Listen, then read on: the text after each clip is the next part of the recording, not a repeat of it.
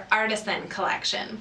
They have the Artisan albums, the Artisan tapes, and the Artisan elements. And today I'm going to give you an up-close look at some of these great items. The Artisan albums are canvas covered albums. So they're like a chipboard, bookboard material covered with canvas, and you can embellish these however you want, or they're fine just the way they are. And they have chipboard, 6 chipboard pages on the inside with the 3-ring binding. This is the plain canvas. And this one has a houndstooth side and a faded flourish black and cream design. This one has some nice burnt orange floral pattern with the inverse on the binding. And this one is a faded nautical blue flourish with pretty polka dot binding.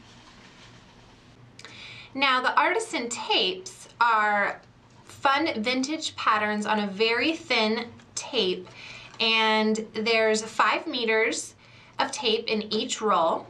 And you just simply unroll it and cut however much you need, and it creates a fun border, and when you kind of leave it jagged, it creates a fun vintage look for your layouts and cards as well. Now I've saved the best for last with these Artisan elements. And these are great just as they are, plain and the soft ivory color, but they're really meant to be decorated or altered. And you can use paint, ink, misting sprays, glitter glue, markers. The possibilities are really endless.